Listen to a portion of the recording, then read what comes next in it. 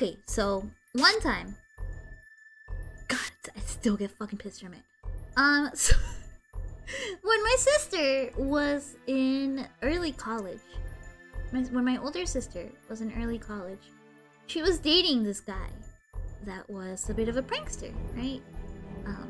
And her boyfriend knew that I was into art stuff, and you know, I was a high school girl, you know, I was like dreaming of going to an art school and stuff like that.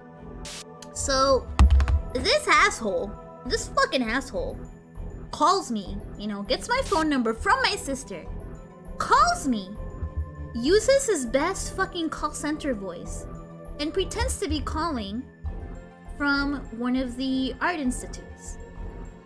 Which, I mean, I know now are a scam, but, you know, back then I was really excited.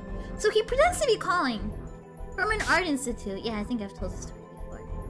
And he's like, oh, Picky, you know, I just, you know, we wanted to talk to you about, you know, perhaps offering you a scholarship. You know, we've been seeing your work, blah, blah, blah, and we think it's, you know, a perfect fit for us. Like, you know, yeah, the whole story. The dude had everything. I fucking fell for it.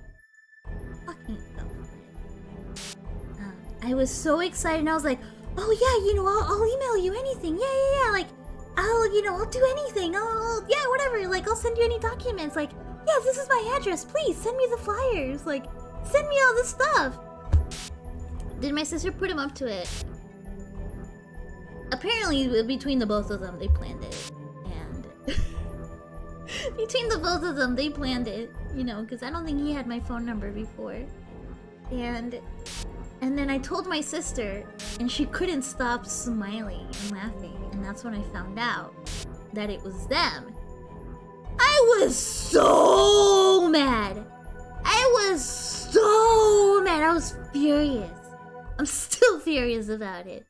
Still fucking mad about it.